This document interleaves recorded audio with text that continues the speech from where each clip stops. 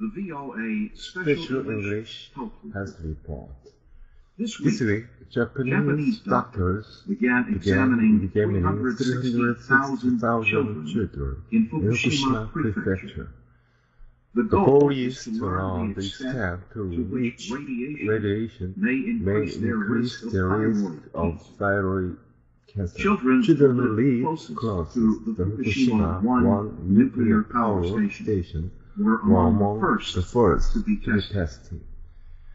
The earthquake and tsunami that struck northeastern Japan in March left 20,000 people dead or missing.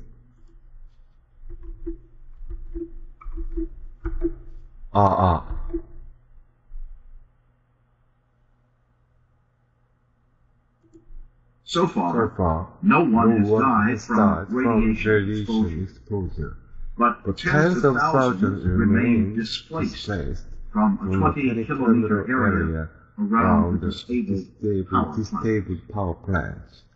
Officials say the thyroid test will be done every 2 years until the children reach the age of 20. After that, tests will be done every 5 years.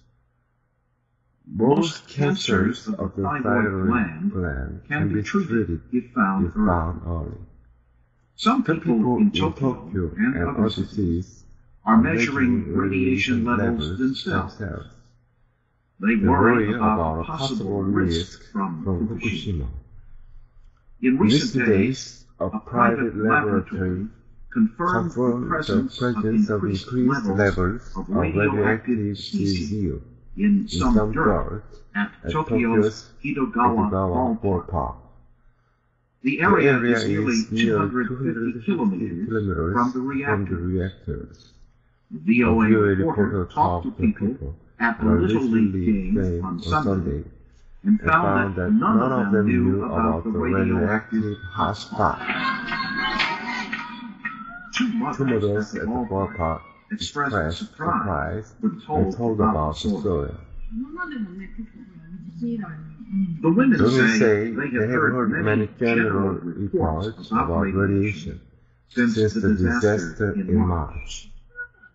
They felt they could not be overly concerned about those reports, or they would not be able to go on with their daily lives. Last week, private citizens found abnormal levels of radiation in the air on the path to a Tokyo school.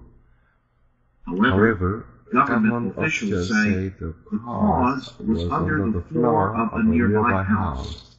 Old bottles containing radium powder. Radium was used in the past to make watch and clock faces glow in the dark. The International Atomic Energy Agency says Japan must avoid becoming too conservative in its cleanup efforts. Japanese officials have ordered an increase in radiation testing, but they say hotspots outside Fukushima are not a cause for worry. They say no one spends enough time at the site to get enough radiation to cause harm.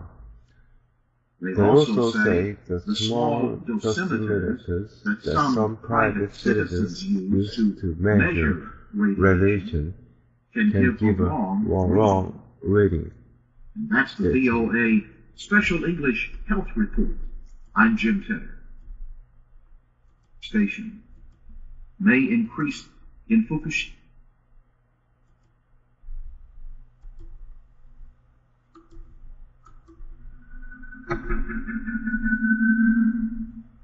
English Health Report. This week, Japanese doctors began to examine 360,000 children in Fukushima Prefecture.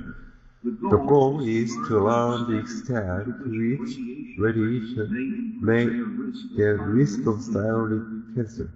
Children who live close to the Fukushima 1 nuclear power station were among first to be tested.